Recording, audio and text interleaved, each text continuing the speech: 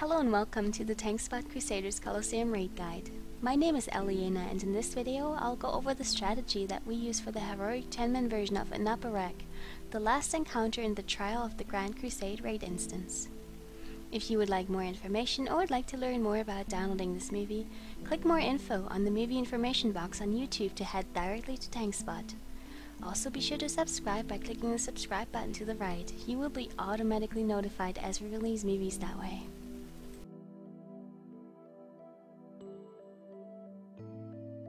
In his heroic version, Anub and his adds gain a couple new abilities that I'll go over in a minute. Let's start with the basics though. Like all other heroic Crusader encounters, Anub gains a damage and health bonus of approximately 30%, which means you can't burn him down before a burrow phase anymore. Since it's not really feasible to take 3 tanks to this encounter, your off-tank will be tanking 2 Nerubian borers at the same time pretty often, and will be stacking up Exposed Weakness quickly, a debuff that increases physical damage taken by 30% for 10 seconds and stacks up to 10 times. As long as burrowers are up, they'll keep stacking it. On top of Spider Frenzy, which doubles attack movement and casting speed for every burrower close to another, this is going to hurt.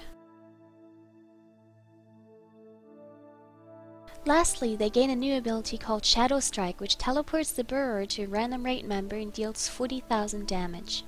This has a base 8-second cast time, but is often 4 seconds thanks to Spider Frenzy. It is however interrupt and stunnable, so it should never go through. Have a designated interrupter if your tank has trouble catching them. Either way, Nerubian burrowers have absolute kill priority. Of course, you still want to tank them on top of permafrost puddles to avoid them actually burrowing and restoring their health. Speaking of permafrost, this has also received a couple changes. For one, standing in one now reduces movement speed by 80% instead of 30%, so unless you really can't avoid running over one, you should try to skirt them. Also, you only get 6 frost spheres to last you the entire fight. Assuming you'll need 2 submerge phases, this means you'll have to make do with 3 permafrosts per submerge. Submerged phases happen approximately every 90 seconds and last a minute, so you should aim to use a permafrost every 15 seconds, give or take. Alternatively, you can aim to never have more than 1 submerged phase, but that requires high DPS and only designating a couple people to kill the very first set of burrowers and leaving the second set up until phase 2. Should you be more comfortable with that tactic, aim to get Anub's health to less than 60% before he submerges. Choosing that strategy gives you greater freedom to utilize permafrosts. As soon as Anub'arak submerges, his spikes will pick a random target to follow and won't stop following it until they either hit a permafrost patch, or their target dies, or their target uses an immunity effect. While they start out slow, they gain an increasing speed buff the longer they go without hitting a permafrost, and it'll be impossible to outrun them after a while.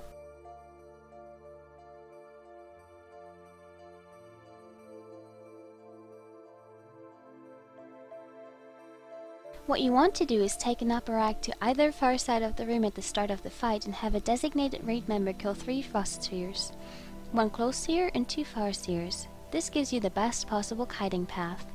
When Anub submerges, everyone but the off-tank and the healer, if there are still burrowers up, start moving towards the opposite side of the room with the 2 patches of permafrost. Once Anub picks a target, that person keeps moving to that side, attempting to drag out the spikes, hitting the frost as much as possible. In the meantime, everyone else turns back around and stays on the site with the 1 permafrost puddle until the first target finishes kiting. When Anub hits the first frost and picks a new target, everyone should already be behind the permafrost furthest from the one that just disappeared.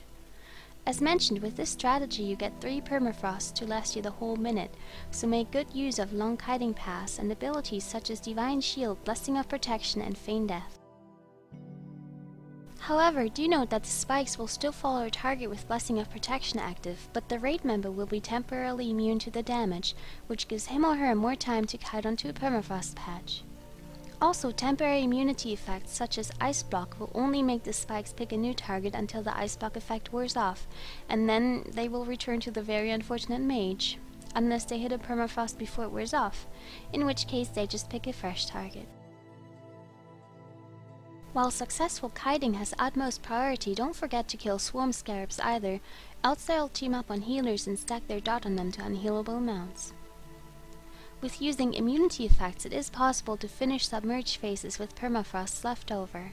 You may want to try to have one up after 2 submerged phases so you can kill a pair of adds on the permafrost right before phase 3, since burrowers will continuously spawn in the heroic version.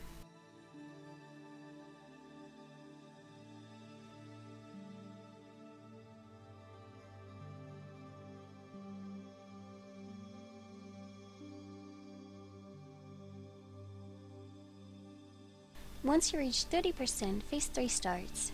Threat from phase 1 will be retained. Anub'arak will release a leeching swarm which drains 20% of every raid member's current health every second, and heals Anub for half the amount. Leeching swarm will always drain a minimum of 250 health. While Anub only casts Penetrating Cold in the first phase on normal mode, he's quite fond of using it in phase 3 in the heroic version as well. It also had its damage doubled from 3000 to 6000 every 3 seconds. In short, this means your healers are most likely going to panic. That's a bad thing. To make this phase as quick and painless as possible, healers need to aim to keep the raid members low on health.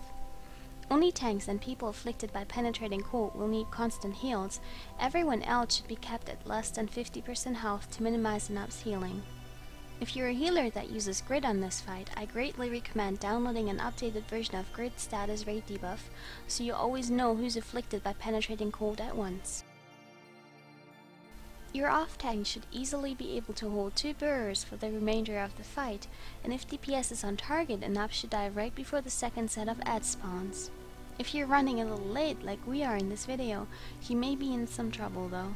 It's absolutely not feasible for a tank to hold 4 adds at the same time, and people will die very quickly, so this definitely serves as a soften rage timer. Alternatively, it may be doable to kill the burrowers as they spawn and still out DPS Anub's leeching swarm, but we chose not to test that method.